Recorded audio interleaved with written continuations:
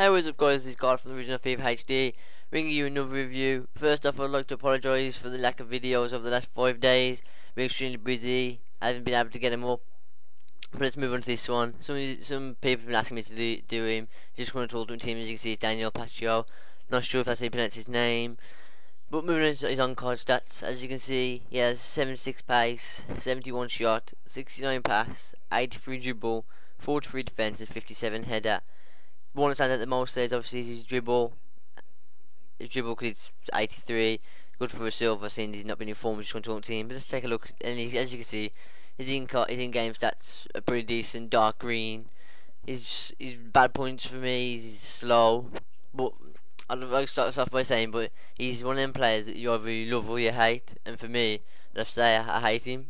I didn't enjoy playing with him because he's slow.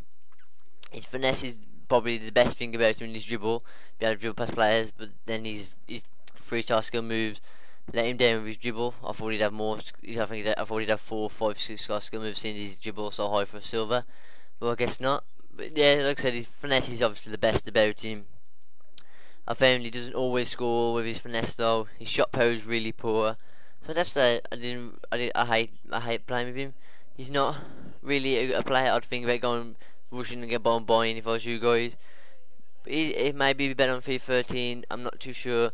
But if I was you, I wouldn't rush to get him. I'll pick him up for 13,000 coins, I think, and that is, I think I overpaid for him. He's not worth that at all. I'd rather go and get myself Makeda from Manchester United.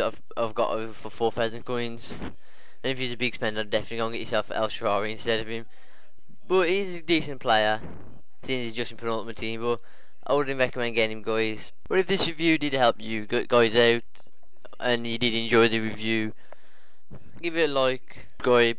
Make sure you come back for the next one. Like to see more views, more subscribers. Maybe the next one be on Shinji Kagawa. I'm not sure if they pronounce him, I'll call him Kagawa. Thanks for watching, guys, and I'll see you in the next episode. And as usual, I'll see you next one in peace.